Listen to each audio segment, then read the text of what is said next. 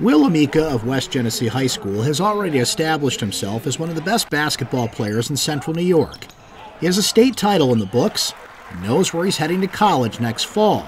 For his senior year, he has a laser focus on getting better as a player and trying to bring home another title for the Wildcats.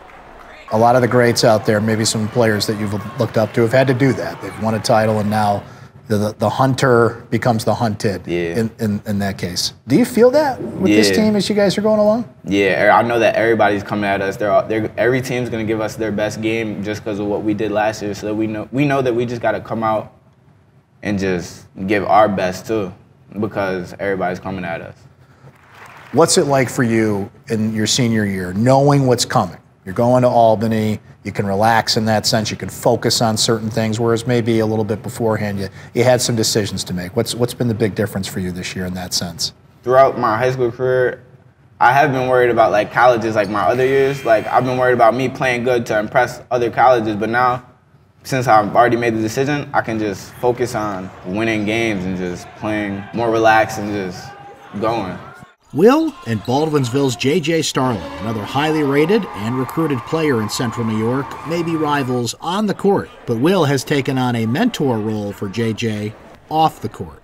So you're pretty close with J.J. Starling, another star player here in Central New York. You guys have gone at it on the court, but you've got a good relationship off the court too, right? Yeah, that's like my little brother. Me and him have been close for a long time. He used to play on my little brother's team. And then he started getting better, he started playing up. And then for our AAU team, City Rocks, he played on our younger team. So I've just been around him, traveling the country with him for a few years now.